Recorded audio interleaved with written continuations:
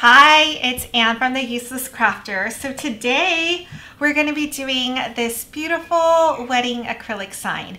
I love these because I feel like we've got the process down. It's super easy to do and execute. And that's the thing that is big for me, is the execution part, because all these craft projects take so long and I want the end to look good. Right?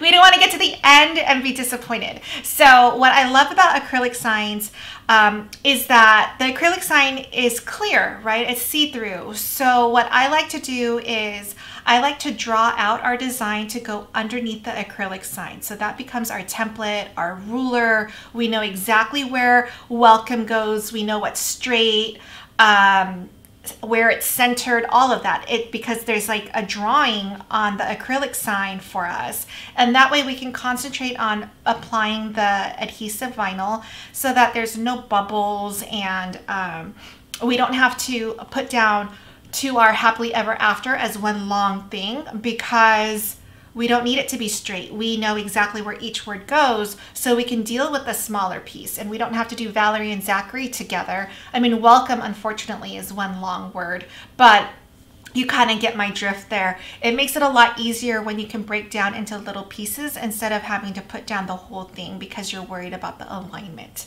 So, all right.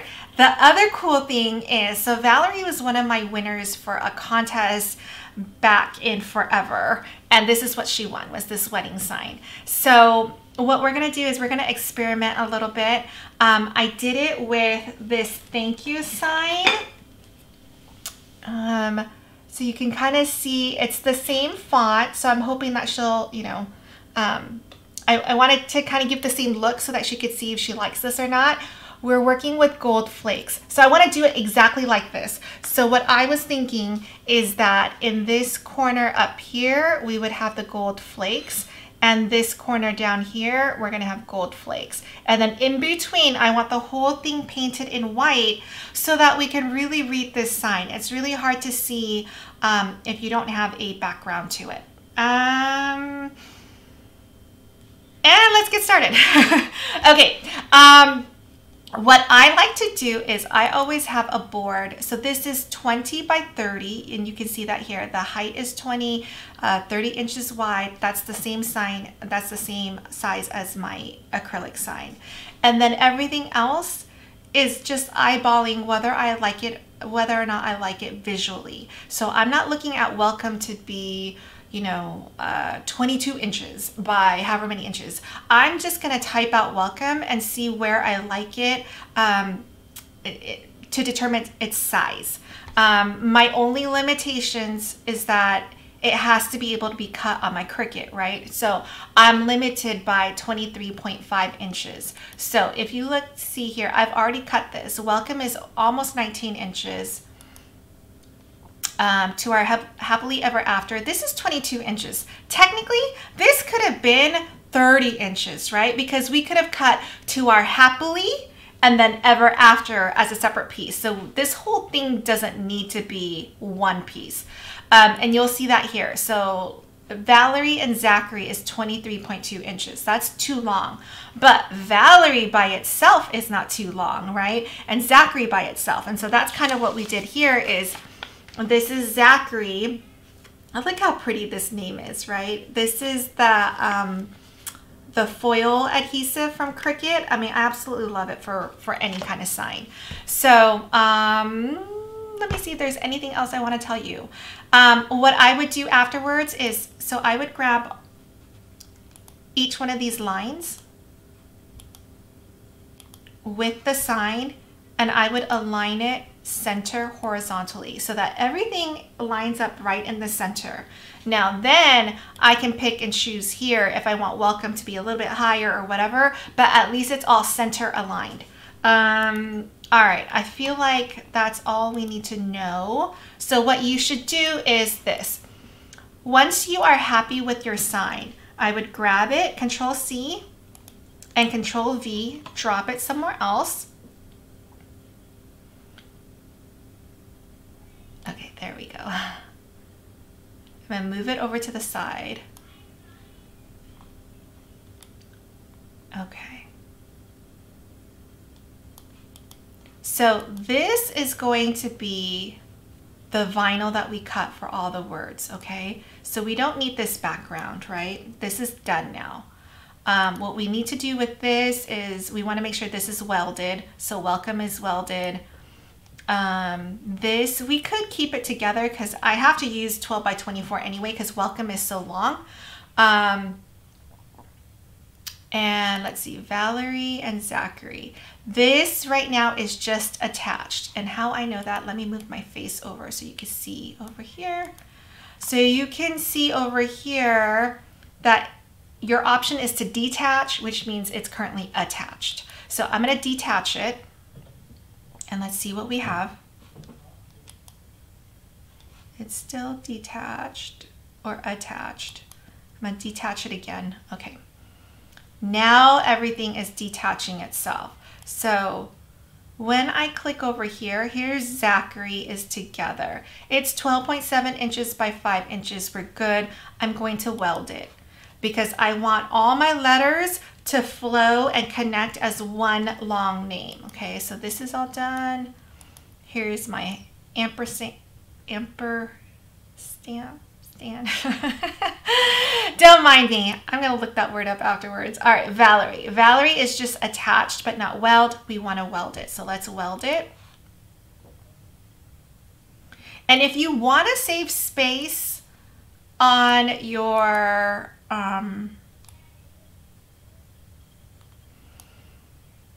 vinyl, I would cut this up into 2 pieces. So let's ungroup it for now. And we're going to do 2R, and we're going to weld it. We're going to do happily by itself, okay? And ever after we'll do together as well, okay? So I'm going to show you what this looks like in a minute. So let's weld ever after. Now I've already cut it. I did not do it like that, but this is what happened. So, oh, but you know what? I ended up using 12 by 24 because To Our Happily Ever After was so long because I made it one full phrase. But here it's broken up so you can see. That'll give us more options when we go to the cutting mat. We can kind of squeeze things in and kind of save some vinyl. Okay, so this is all of our vinyl that we're going to cut, right? I'm going to change the color. I'm going to change it to gold because that's what we ended up cutting it in. All right, so this is all done. Now we have this. We're going to work on what it looks like drawn, okay? So what we need to do is we need to grab all our words and we're going to weld it together. It's going to become one file, one image. The whole thing is together, okay? The reason is because we need to slice it from our rectangle. And the only way we can slice that is we can only slice 2 items at one time. So we're slicing the rectangle and we're slicing all the words. So that means all the words needs to be one image. So that's why we welded that together. Okay, so now we're going to grab these 2 items and we're going to slice. And you see how slicing is available? So we're going to slice it out.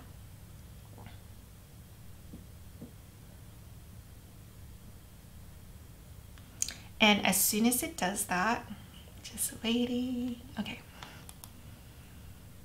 We can now get rid of this. And this we want, okay? I'm gonna move that to the side. Okay, I'm gonna delete this, and I'm gonna delete this. So this, what we wanna do with this sign is instead of cutting it, oh my gosh, it's going crazy right now. Okay, so here when I click on it, it's currently basic cut, right? I don't want cut. I actually want to draw it with my pen. Now I can't draw it as is because it's too big, right? It's 20 by 30 inches. So I'm gonna slice this up into pieces that I can draw on my Cricut, which is with 12 by 12 paper. So if you know, I love doing my off the mat characters, but this is an off the mat project. So while it's not a character, it's too big for the Cricut to cut, right? So technically it's off the mat. So we're gonna make it so that it fits on the mat, and this is how we're gonna do it. So let's go to images, and so I have this file, and I'm gonna search for it now. You can get it on my website, theuselesscrafter.com. You can get it for free if you sign up for my newsletter, which, to be honest with you, I'm not a newsletter kind of person. So I'm gonna send out maybe a newsletter a month. I don't even want to say a month. It might be a newsletter a quarter. But anyway, in exchange for your email, if you subscribe, then you can get this grid of squares, okay? So the squares, I'm gonna go to ownership, and this is my uploaded ones. This is a file that I uploaded that I called squares.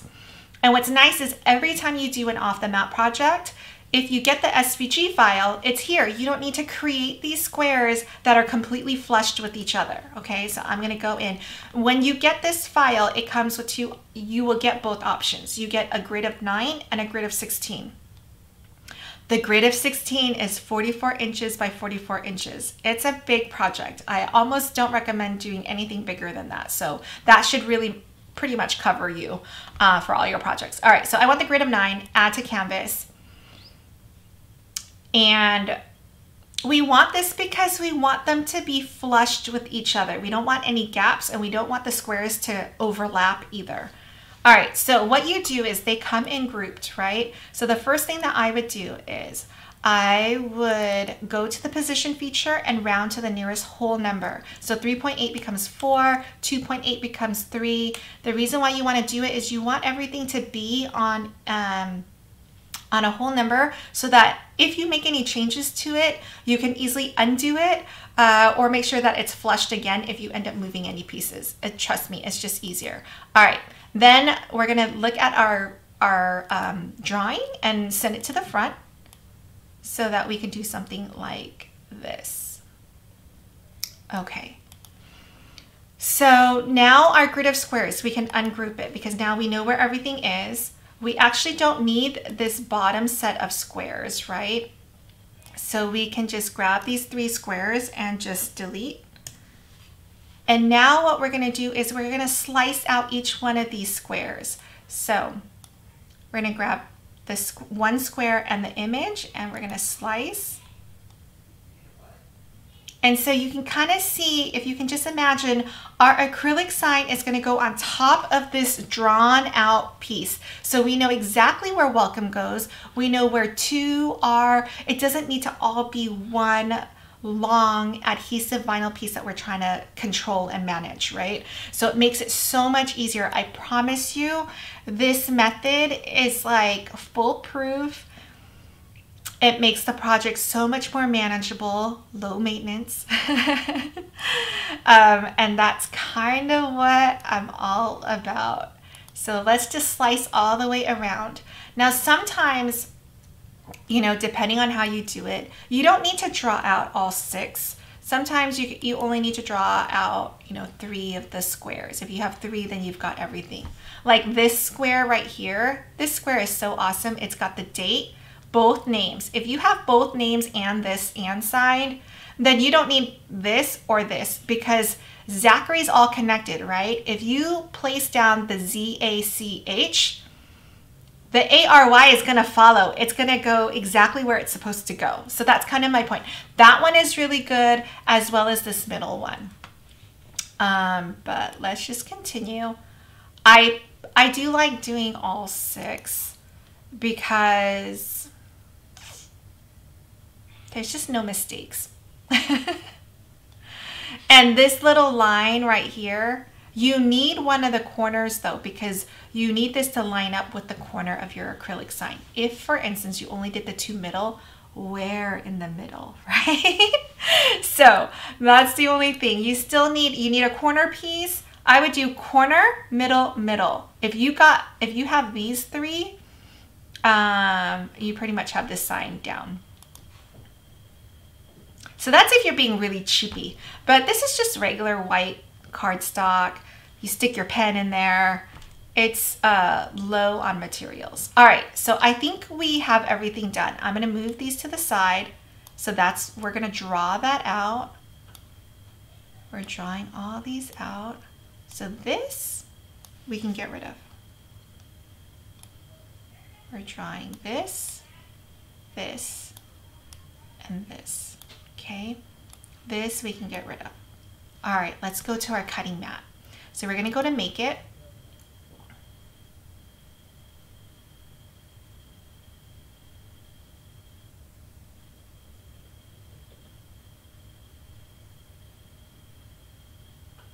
Okay, at least one of your images is larger than 11.5, not a big deal, just click OK. All right, so our first page, all we need to do with this one is you're gonna stick a pen in because we're drawing. So it says pen. It's gonna draw out this corner so we know where to line up on our acrylic sign. It's gonna go from corner to the edge, and it starts the welcome and to R. Okay, so it's gonna draw all of that out. Then this one's gonna draw out these pieces. So the first 6 is just drawing, it's just the pen. Then here's our basic cut. So Zachary, welcome to our Valerie's on here. So I know that when I cut this, I was actually able to fit Valerie all the way up here. Like this. Welcome. I'm going to move a little bit down here. And this, I'm going to move out of the way for a minute. This, I'm going to move to. All right, so Zachary, I want to make sure it fits here. So it's nothing is overlapping right here, right? So now everything fits up here. I'm at about the 21-inch line. Over here, let's move this over. The date can definitely fit on there. So I'm going to click on the 3 dots, move object. I'm going to move it to the previous mat. Hit confirm. And now I just want to make sure I line up everything so nothing is overlapping with each other. Okay, so this I'm probably going to put up here. Ever After. Let's see, where does Ever After fit? Maybe right here. Happily, I'm going to turn this way. I think you can fit in here. My little sign. I mean, you can see I'm really smushing things in here. So if you were to do something like this, then let's see, let's not do that. That's not good. Does that fit anywhere else? Let's move this.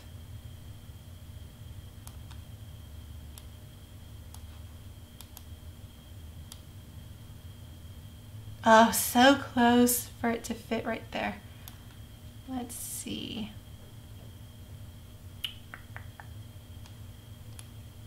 I guess we could put it right here. And then this we could put up here. Okay, so you could have this left over as scrap for some other project. So that's it. You're cutting one mat, one 12 by 24 mat, and the rest you're drawing. And when you piece this together, it's going to be amazing. So actually, I'm gonna make this. I don't need to cut that, but I need to draw these out. So I'm gonna draw it out. I'm gonna catch you on my next YouTube tutorial where we put it down and actually apply the adhesive vinyl and do the paint, and it'll be fun. And then that way I can ship it out and she will get it in time for her wedding. All right, I will see you guys next time. Comments, questions, special requests, let me know. See you. Thank you. Bye.